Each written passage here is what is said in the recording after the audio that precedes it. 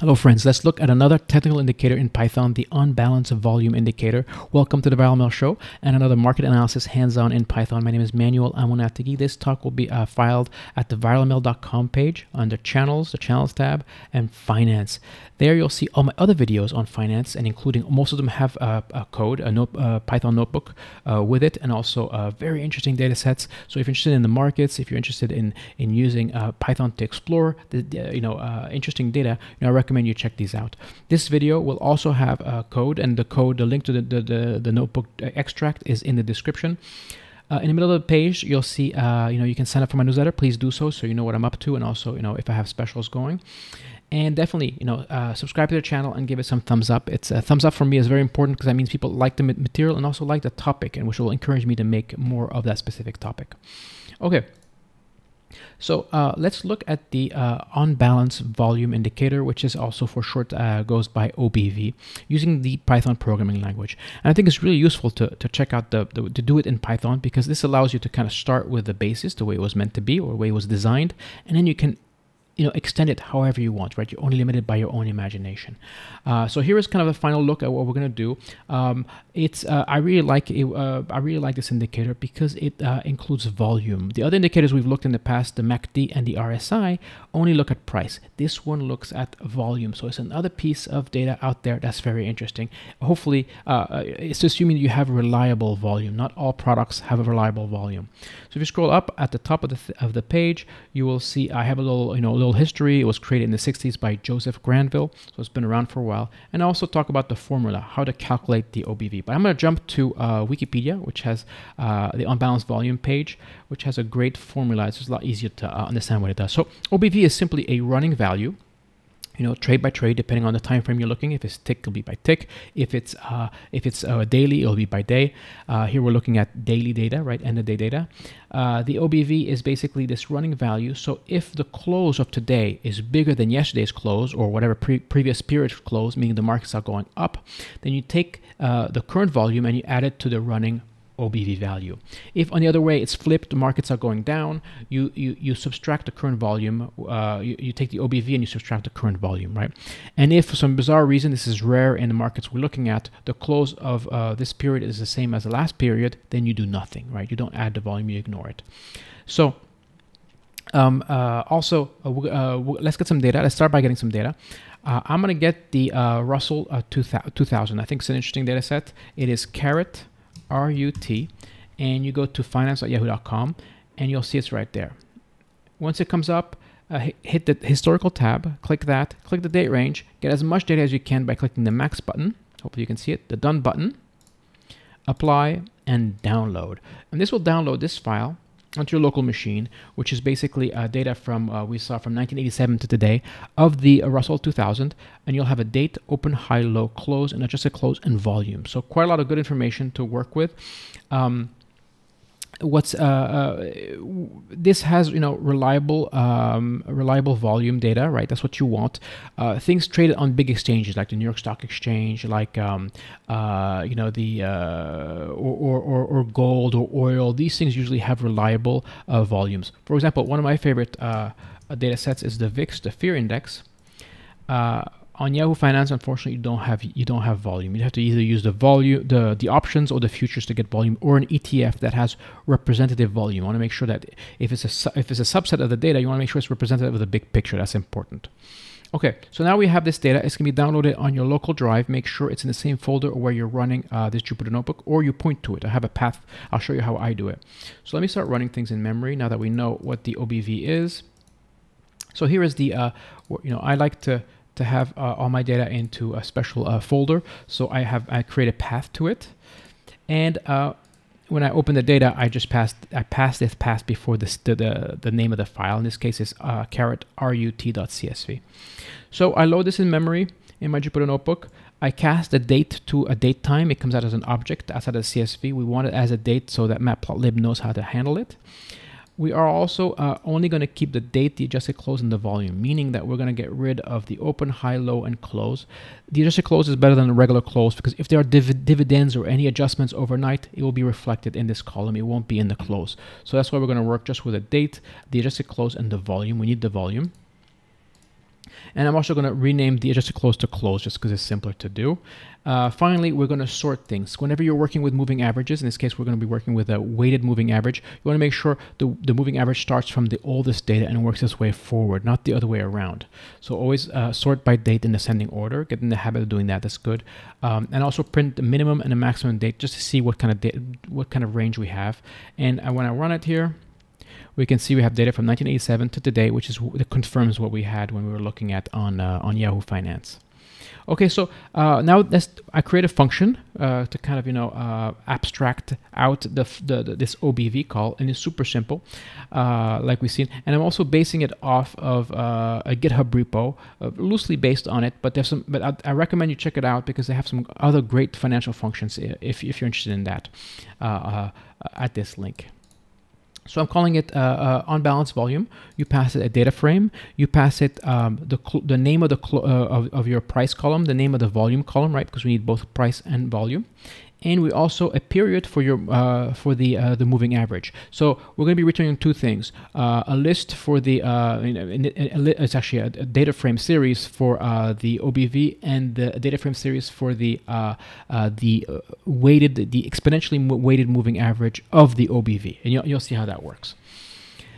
In terms of the function call, it's super simple. You take your data frame, and we're going to iterate through it. We're basically going to loop through the data frame. And we're simply going to do exactly what we saw in this formula.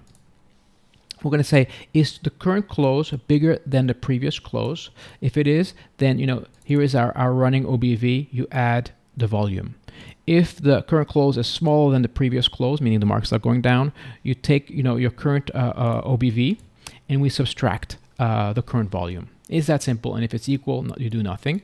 Here there's one more call where we're calling the EWM, the weighted moving average, and we're taking in this case a 21 period, which is what it's defaulted, but you could tweak it out, you could play around with it. And we return basically the OBV and the OBV EMA back, and it's that simple, right? So fairly straightforward. Let me put that in memory and let me run it.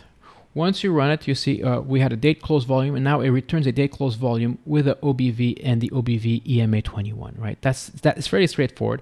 And let's plot it. Let's do a chart of it. So here, this is what it's all about. And I would recommend you look at it through many different products, financial products, and also different periods of the market. If you're just looking at it at one long bullish leg, you're not going to see much interesting things. If it's just one long bearish leg, you won't see much interesting things. If it's trending much, it could be interesting, but you want to see kind of a mixture.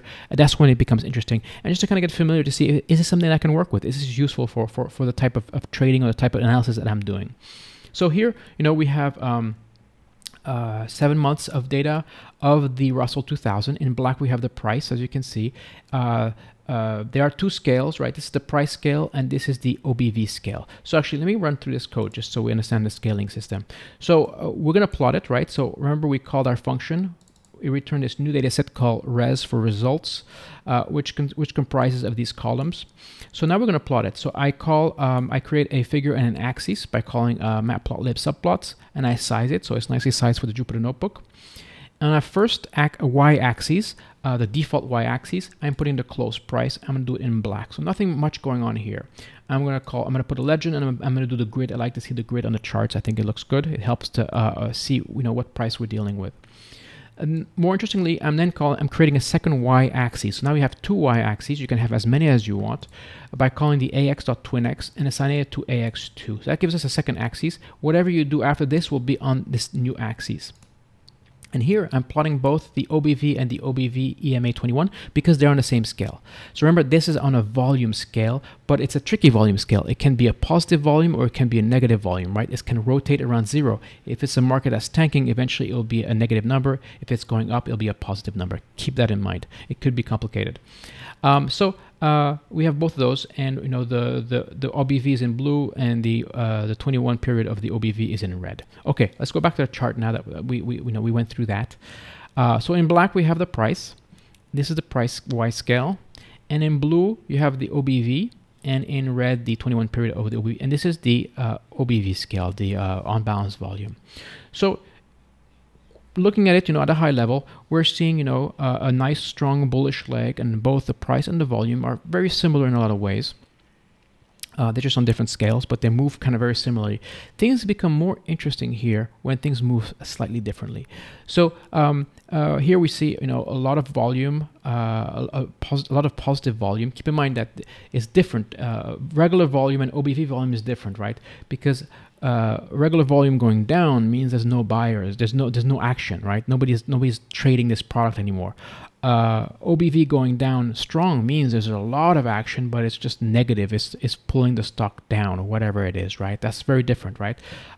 If it's just flat and not doing much, then that means there's little trading going on. If it goes down strong, that means that there is a lot of trading going. It's just not in the, it's a different direction, right? So just keep in mind, right? Here we're seeing strong OBV, positive, meaning there's people are buying it, and there's this kind of, if you want, accumulation going on in the markets, and the markets are moving accordingly.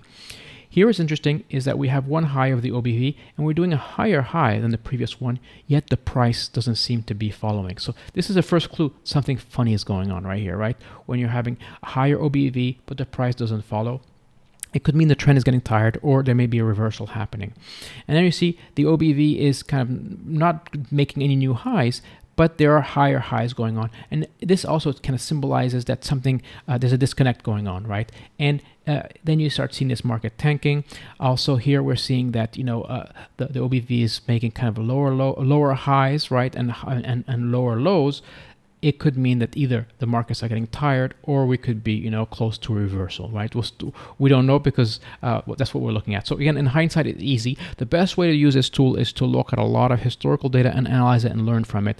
Both, you can either use the blue line and the red line, the moving average, or do divergences. I like to do divergences. Whenever I see new highs that are not followed through, that something funny is going on, right? That's when you should be cautious, right? I wouldn't trade directly off this, but it definitely allows you to say, okay, this is like trend as usual, right? Higher highs, and the market go high. You say, okay, we're still in the bullish leg.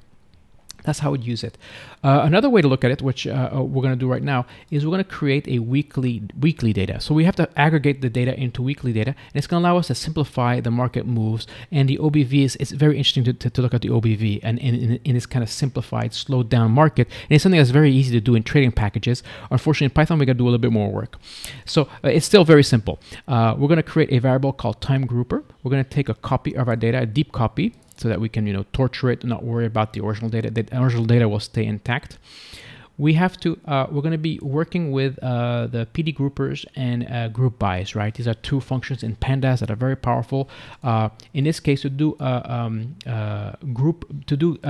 time-based groups, you need to have the index has to be a date. So we're gonna set the index of our new data frame as the date. And this will allow the PD grouper to group it accordingly. So we're going to basically we're going to get the open of our week. So we're going to say we want a weekly time frame. So right now we know the data is daily, so we want weekly. So the best way to do that is to group it by week. So we're going to call the PD grouper, and we're going to say group it by week. And it's going to take every week. It's going to clump it into one group. We're going to take the first price of that group. It's going to be basically the opening price of the week. The last price, so it'll be nth0, and nth -1 will be the last price of that week, right? So now we have the open and the close of that new period of the week, right? So it's pretty cool to do. All you have to do is call the PD grouper by and group it by whatever frequency you want. In that case, we want week, and get that first value, and then call the group by function. Same thing for the last value, PD grouper by by week, to get the last value, and group it by, and you get the, you basically get the close. And we're going to do something similar for the volume. The volume we don't want to get the first or last or the aggregate. We want to get a total, the sum of the volume. So we're saying, group my data by a week, get the total volume and sum it, and then we group it by sum. Like that, it's going to give us, for that 1 week, we're going to get a total sum of volume. And finally, we're not using that here, but you can also do the high-lows by calling the npmin, npmax, similar, combining the PD grouper function with the group by function. Then we kind of clean this up. We reassign our open, close, and volume back to our original data set. And when we look at it, when we call the tail of it, here we're seeing now we have a date, an open, a high, low, close, and a volume. And if you look at the dates, they're all separated by a week, right? You could very simply do, if you want to do by month, it's very easy. You change the grouper by M, And now you'll notice, right, it's by month, right? We have, it looks like February, March, April, right? But we want weeks. So let me go back to W. And you could do 2 weeks, you could do 3 weeks, just add a number 2 to the W, 2W. It's very simple. You could do yearly as well. Because this is daily data, we can't go, you can't reverse it into minutes, right? You can't reverse engineer, a large unit into a small unit. That you can't do, but it can aggregate. And here it is, right? So now we have weekly data. So basically we started with daily data, and we transformed the data, we grouped it into chunks, weekly chunks, and most importantly, we also got the sum total of that volume, of the volume for that week. So here we were just looking at, remember we were just looking, I cut the date by, when I called our on-balance function, I cut it by 2019. I just wanted to see 1 year, because anything more is going to be hard to read. But now because we reduce our data into weekly, we can see a lot more data. So now I'm going to pass this new data we just passed, make sure I ran it in memory, good. Now I'm going to say, give me everything from 2017. So now we're going to see a couple years. Same thing as before, you pass your closing, your close column and the volume column, which is still, this is still the same thing as before, except now we're looking at weekly data. And let's run this. So now we have an OBV and OBV EM21 for our weekly data. Let's plot it. This is very interesting. So as you notice, right, even though we're looking at a lot more data as we were before, it's a lot less jaggedy as that 1 year, right? Let me scroll back. You see how jaggedy it is? This is a daily data, and this is the weekly data, because we simplified it. We cleaned it, and now it's aggregated by week. So there's some interesting things going on here. For starters here, which is very interesting to me, is we're seeing the unbalanced volume is doing some very strong upwards moves. Small downwards, very small, very small, small, very strong upwards, very strong upwards. So by reducing it to a week, we can start seeing the strength of that week. But what's interesting here is this is the first time, this is the biggest down move we've seen since 2017, right? So we're looking at a change. If you just saw, if you just saw, if it were right around here, right, you didn't see anything else, there's no real indication that we're going to go, that this is going to keep tanking, right? Because it's easy in hindsight, but it does give you a warning. It's saying, wait a minute, this is the first time I'm seeing such a strong downwards leg. All the other ones were a lot weaker. So in my opinion, it would be, I would call this, the trend, this bullish trend, would be slowing down, right? You can't really say anything else, without, using other data or having a crystal ball, right? But then again, then you see this huge down leg. What's interesting also is it's doing this down leg on not that strong of a volume. So it means that, there's not that much participation downwards. And it's confirmed afterwards by this strong up leg, right? So this part right here, I thought was very interesting. Then again, we're doing, the OBV is doing higher highs, right? Look at this one, compare this one, and the price can't keep up. It's not doing higher highs. So all this is interesting. What does that mean? Does it mean that where the market's not going to tank down? Does it mean that it's going to go back up? Who knows, right? This is still very bullish. This leg here, this very strong upwards leg, meaning that there was a lot of positive volume going in, and still made a higher high. Kind of disappointing that the price didn't follow through, but it's definitely something to watch. So that's basically it. One last thing I'm going to show you is a different way of looking at it.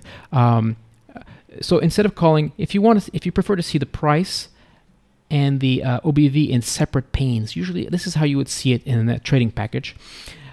It's very easy to do. Instead of calling the ax.twinx function to have it in separate panes, just simply call the first one and do plot show, and it will plot it in its own plot, and build a second one, right, with the OBVs, and do plot show. And like that, it will give you two separate plots, right?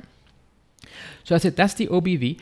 Before I end this video, I like plugging my books. I'm going to plug this one, the little book of fundamental indicators, where we cover a very important fundamental data sets using Python. Kind of what we did here. Here we look at the SPY, the spiders, the S&P 500, which is kind of the barometer, the economic health of the world. We look at the VIX, the fear index. We look at the CPI, the consumer price index. We look at the Case-Shiller for real estate. We look at bankruptcies, unemployment, all sorts of very interesting data that that you should be looking at to help you get a better grasp over what's going on around you in the financial world, and also allow you to get answers to your own questions and not always relying on the newspaper, on the TV, on the internet. Get the data. It's out there. It's free, and and get your own answers with Python. And it's actually a lot of fun to do.